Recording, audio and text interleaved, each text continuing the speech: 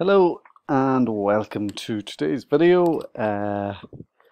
This video is part of the entrepreneurship and e-commerce set of videos that we were doing, so it's probably video 3 in video 3 of 15.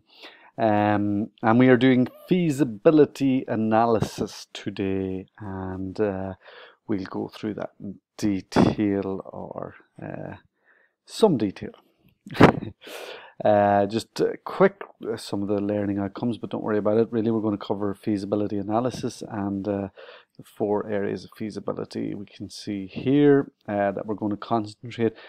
This will, of course, be in our assessment business plan. At the end of the year, we're going to include business feasibility analysis. So the last video, and in the last class indeed as well, we looked at how to generate ideas, how to come up with good ideas, and in that we explored trends and how looking at trends can help us, or help entrepreneurs lead to good ideas. We looked at political, economic, social, technological trends, things that are happening in these areas that are currently trending, and is there an opportunity because of these trends to look at developing businesses. We also looked at for coming up with good ideas. We also looked at problem solving. If you can solve a problem, that's a good way of starting a business. And indeed, with my own business, I guess the problem solving that I was doing, I had a small digital marketing company, and the problem that we were solving is during a time of recession, a lot of small to medium-sized businesses could not afford to hire full-time staff to do marketing and digital marketing.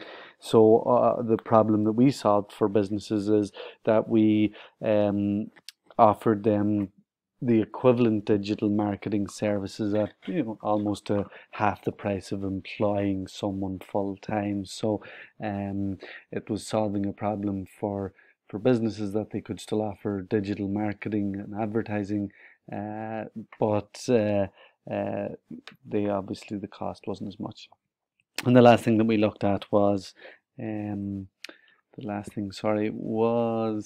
gap in the market, finding gaps in the market, and sort of some of the examples that we looked at of current gaps in the market, where maybe the food industry, is there a fast food but yet healthy option? Does that exist?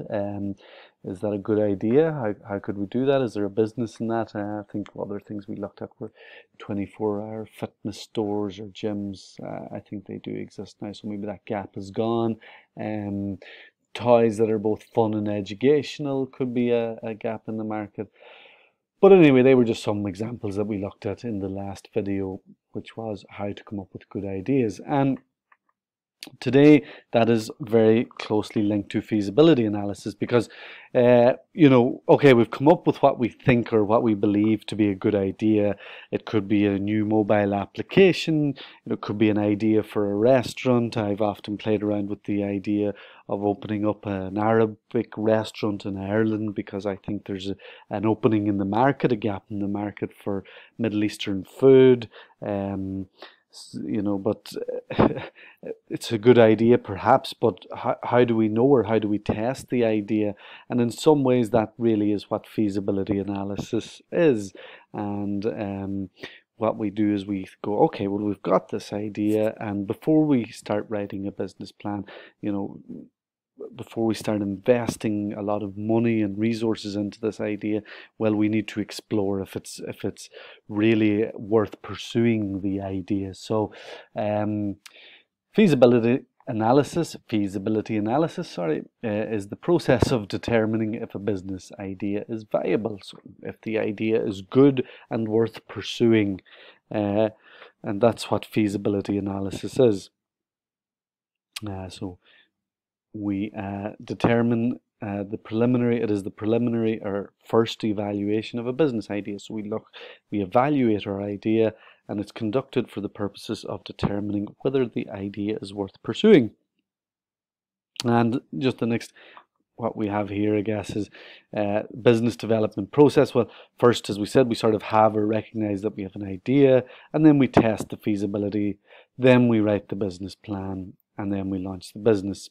Although this model is somewhat changed now, I think you could nearly put writing the business plan and launching the business, well, with a lot of technology companies, they launch the business and write the business plan at the same time. They're almost a living entity. That is the more lean startup type of entrepreneurship that we call, which is a type of model that is evolved from Stanford, based on the Silicon Valley tech startup companies use a lot, where, you know, rather than writing a business plan, they have to go out and ask customers about the new technologies. But what we can say is the feasibility analysis happens before either of these things happen. So we have the idea first, and then we test our idea, if you like.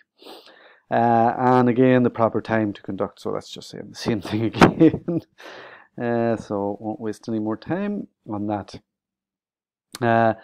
What you will find, so we're going to analyze the idea, and what you will find yourself if you Google feasibility analysis, you will find a number of different areas that can be analyzed. We tend to focus on 4 key areas, and this is what you will be asked to focus on for your assessment as well. But we focus on product or service feasibility, and this product and service feasibility, industry and target market feasibility, organizational feasibility, and financial feasibility. So I guess these are the 4 main ones, and we'll go into these in somewhat detail over the next 10-15 minutes. And what I'd like to do is just give you a good understanding of those 4 areas, and hopefully you already have a good understanding of what feasibility analysis already is. So here we go. We can see here we have a proposed business venture.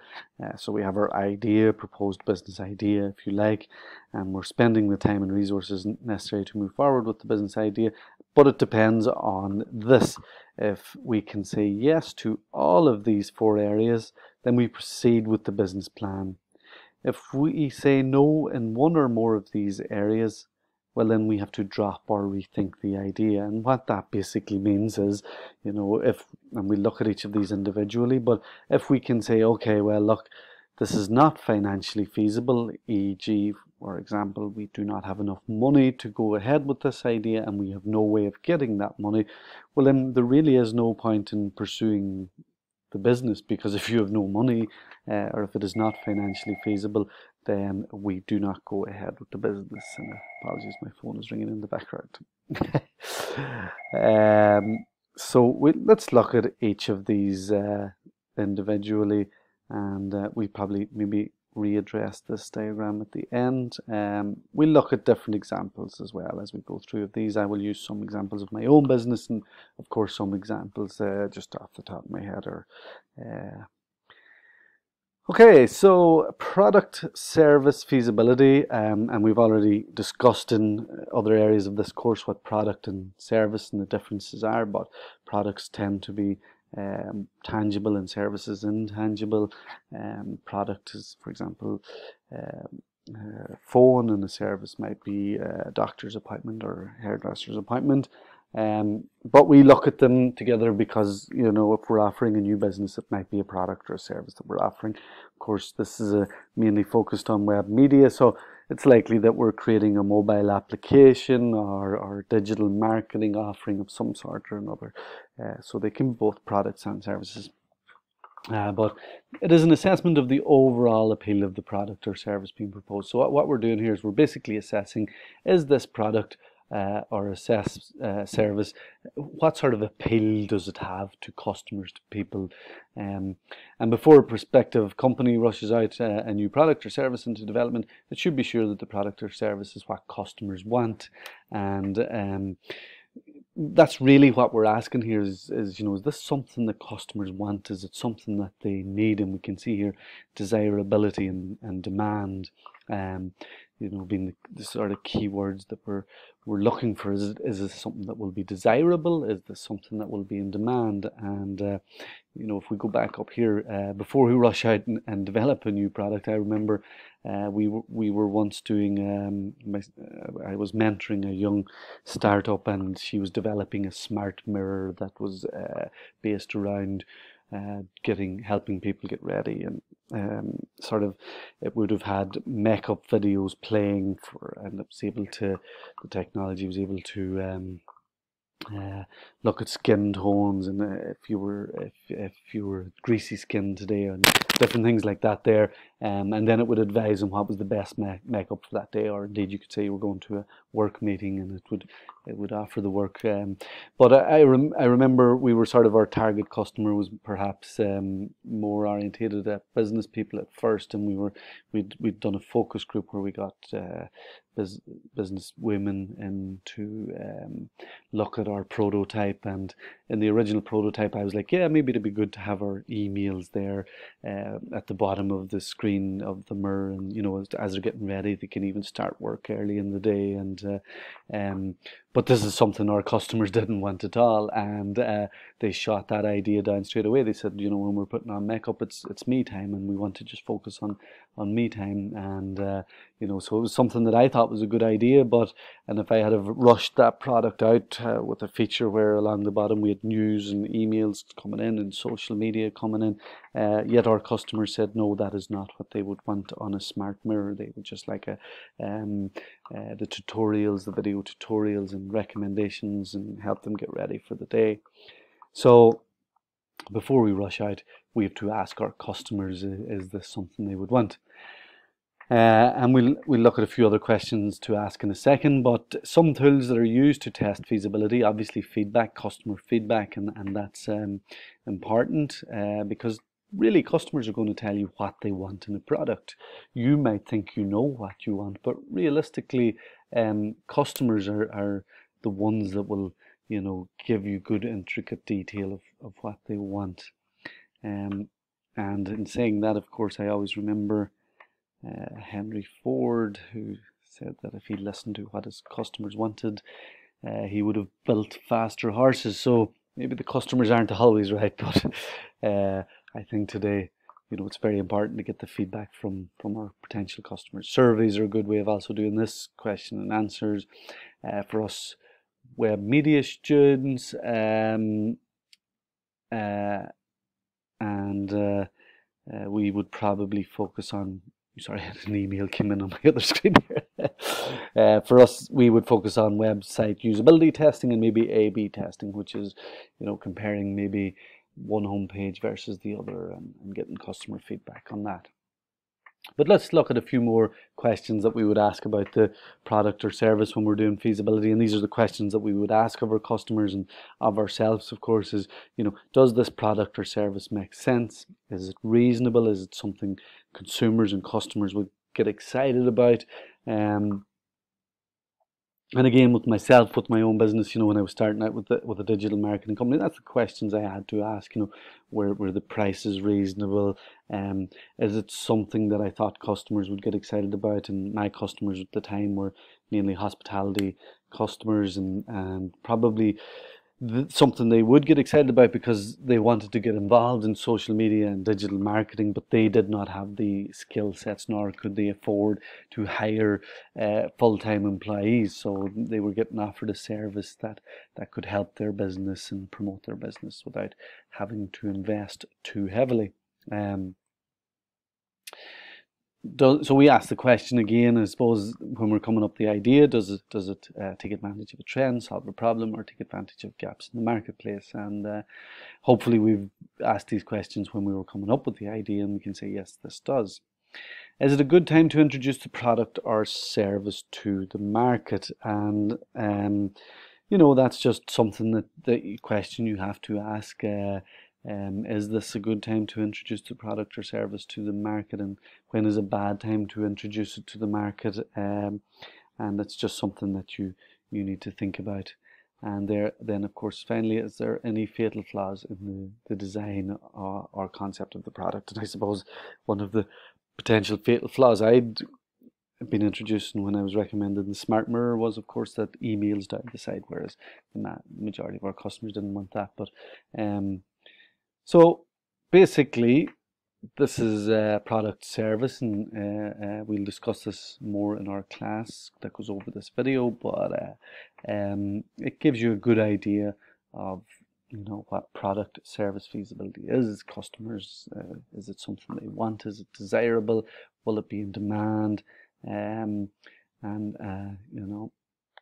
does it take advantage of a trend, etc. So once we've answered yes to this question, then we can move on to the next stage of feasibility analysis. And again, if we answer no to this stage, if it doesn't make sense, if it's not reasonable, if customers aren't going to get excited about it, it doesn't solve a problem, then we need to rethink our product or service. When I have something down here, concept statement should be developed here. Okay, next class, don't worry about that. Industry target market feasibility. So what we're basically looking at, first, industry, for you that are not familiar, industry and target market feasibility is an assessment of the overall appeal of the industry and the overall appeal of the target market for the proposed business. So we'll just look at what both of those things are now. An industry is a group of firms or a group of companies that produce a similar product or service. So the airline industry, of course, offer flights, and the soft drink industry offers, of course, fizzy drinks, and the taxi industry, they offer paid lifts. So that's just what an industry is. It's a group of companies that produce the same product or service. And then, of course, a company's target market is the portion of that industry that it plans to go after. So if we look at the industry, if we look at the airline industry, for example, we can say that Ryanair, in the airline industry, their target market is, if you like, the cheap airlines, cheap airfares, and perhaps not as good services, not as much luxury, whereas you might say Emirates is more a luxury-based airline service, and they're going to go after the luxury market. And we of course will explain that in a lot more detail in the marketing section of entrepreneurship. We're going to do a video in about 3 weeks on marketing, but what we can say for now is a firm or a company's target market is the limited portion of the industry that it plans to go after. So it's not going after the whole industry. It doesn't expect you to get customers from the whole industry. It's not, but it's going to focus on a specific part of the industry. So and the examples we've used are airline industry, where Ryanair, or even perhaps Dubai Airlines, or here in the Middle East even Dubai Air, I think, would be perhaps a more cheaper option compared to Etihad or Emirates. So we can say that Dubai Air are going after the cheaper option. And if you look at the soft drinks industry, you can say that Lucozade is perhaps going after the sports industry. Red Bull, maybe the sports industry as well. It's sort of extreme sports industry even, and then you might are part of the so you can say that soft drinks industry, you have different people, different drinks within that industry targeting different people. Just a few things to look at in terms of industry target market feasibility, or some of the questions that I guess we ask is, firstly, industry attractiveness. Is this a young rather than an old industry? And I suppose examples of young industry versus an old industry, well, we can say that some examples of young industry might be online dating. That would be a young industry. It's only 10 years old, I suppose, maybe something like that there. Companies setting up online dating in the last 10 years, as opposed to the steel or agricultural industry, which we would consider to be old industries, or the manufacturing industry. We could consider it being an older industry. Other examples of maybe a young industry at the minute would be wearable technology, I guess, is a young industry. That's sort of something that is at the moment, if you like, is it's very early in in the life cycle of the industry. It's only a new sort of emerging business that's going, we can see huge potential and possibility for wearable technologies. But at the minute, basically, all we've got are smartwatches and a few things like that there. Whereas, where that can go as technology develops is potentially huge. So we say that, as an entrepreneur, a young industry is perhaps better than an old industry, unless, of course, you're introducing new technology or something to that old industry. So, for example, you could say that maybe the taxi industry was an old industry, but Uber came along and they introduced new technology to that industry, given it, I suppose, reinvigorating in it and bring it back to a youthful industry where they use technology to disrupt and reinvent the industry. So early rather than late in the life cycle. And again, what that sort of means is, so a life cycle of a product or an industry is usually 4 stages. You have your introduction stage, you have your growth stage where the product or industry grows dramatically, and then you have a period of maturity, and then of course decline. And we could say that decline is late in the life cycle, and you're trying to think of an industry that has declined significantly. Well, I suppose the DVD industry probably dead.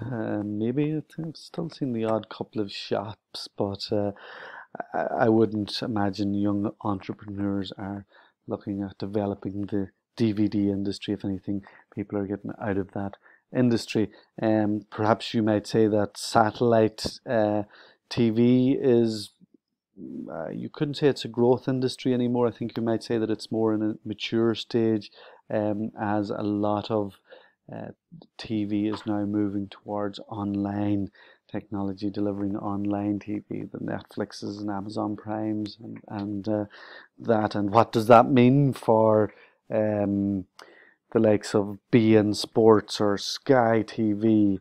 Are they in decline? Again, if I was an entrepreneur, would I be looking at developing a satellite-based TV channel, or would I be looking at developing an online TV channel? And these, of course, are things that you look at when you're doing the feasibility analysis. A fragmented rather than concentrated industry. So again, what we would ask here is the industry fragmented rather than concentrated? And the difference in those two basically is a fragmented industry is an industry that is not dominated by 1 or 2 companies. Rather, there are lots of companies within the industry. So, for example, the restaurant industry, you could say, is fragmented. There are no real dominating businesses in the restaurant industry, although there are, of course, McDonald's and that in fast food, but it's still an industry that you can that you could start tomorrow. Fast food, you could open up a fast food restaurant tomorrow and be very successful. The concentrated industries tend to be industries that are dominated by 2 or 3 key companies, and it's very difficult to break into that industry. So, for example, we might say that a concentrated industry would, well, if we look at the search engine, sorry, coming up with these ideas, the search engine industry, but you can say it's dominated by Google, and of course you might have 1 or 2 others, the Yahoo and Bing, but realistically it's dominated by 1 or 2 other companies, and to break that industry would be very difficult. The nappy industry is probably dominated by a couple of companies, Pampers and a few others, so that's just the difference between a fragmented and a concentrated industry. So again, if we're looking at industry analysis for feasibility, we look, is it young, is it early, and is it fragmented? And we just have a good understanding of these things before we pursue our idea. We, of course, have to look at the target market attractiveness. And again, if we look back here, we find that target market is the portion of the industry that we're going to go after. So who are our customers, and have we a good idea of our customers? And We will go into target marketing in more detail in the marketing section, as I said already. We'll go into the industry in a lot more detail in Porter's 5-force analysis, but that's 5 or 6 weeks away. But for the feasibility analysis, we really have to have an idea, okay, who are our customers? Can we draw a picture of our customers in our mind? Can we clearly draw a picture of are they young, are they old, what is their income? So we look at the different demographics, where do they live, what are their habits, and things like that there. Of course, a small market equals less competitors, a big market equals more competitors. So after you're sort of happy that you've analyzed the industry, you know, does my target market exist? Is this industry attractive to go into? And if you're happy with those, well, then now you're happy with product, service, and industry target. Then you move on to the organizational feasibility. And I'm possibly spending too long on all of this, so I'll try and speed it up a little bit. Organizational feasibility, quite simply, is you know, you're going to set up a business. Does this business have sufficient management expertise? Does it have sufficient resources? Does it have the management expertise, and does it have sufficient resources? So from a management expertise, we just say, you know, is the team that is going to start up this business capable of carrying out the required duties of the business? So, you know, you have a good idea, but do you have the people to carry out the idea? And, you know, again, an example of that might be as web media student, you might come up with a great idea for a mobile application, but do you have the software engineers to develop the mobile application? Do you have the marketing expertise to market the product? So, you know, you're going to have to ask yourself, do you have the people? Do you have access to this?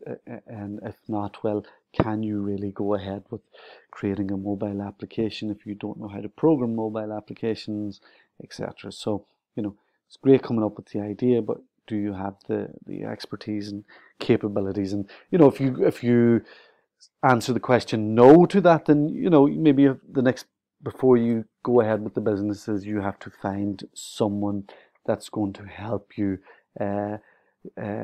give you the expertise that you need, you know, whether that's a developer that wants to come in on the business with you, or you have the finances to employ a software engineer, for example.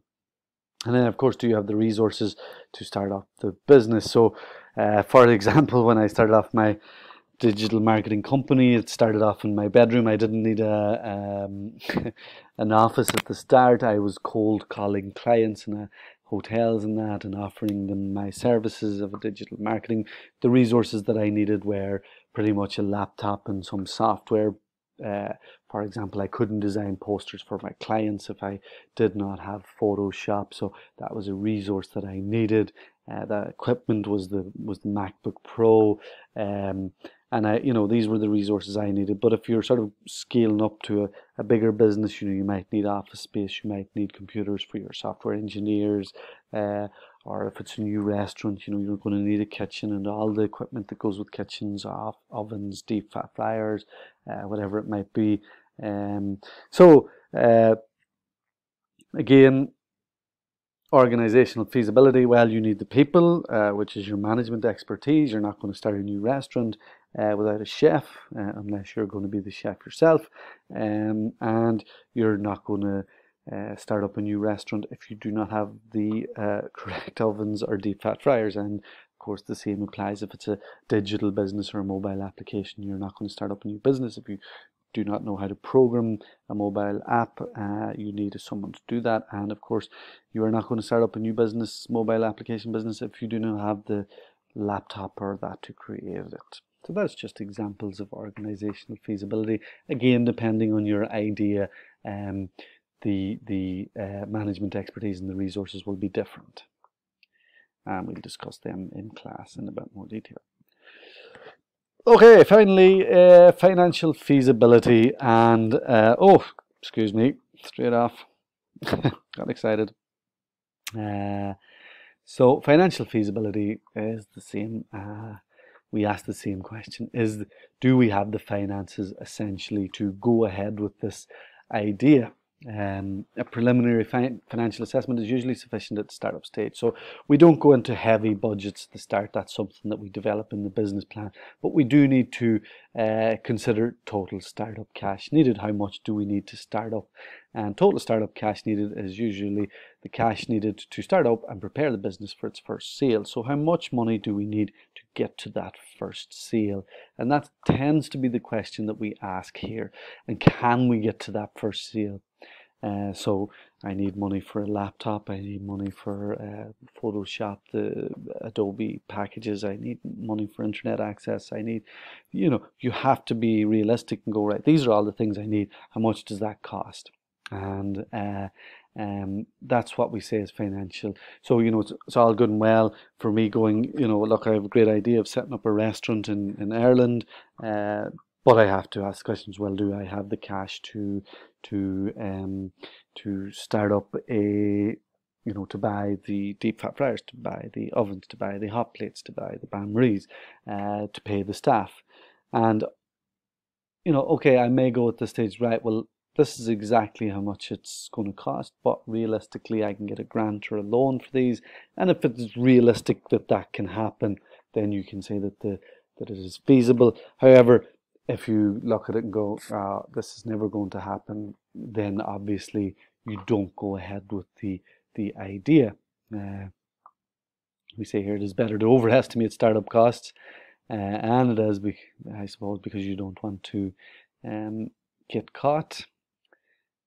You can look at the financial performance of similar businesses to give you an idea of how much you need to get to that startup first sale.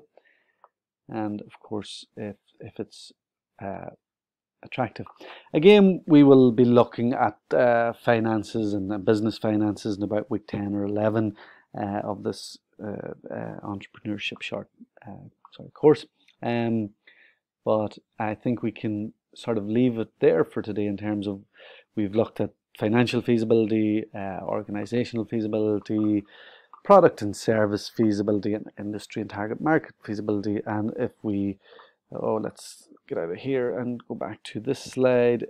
If we say here, sorry, I need to learn how to use that better.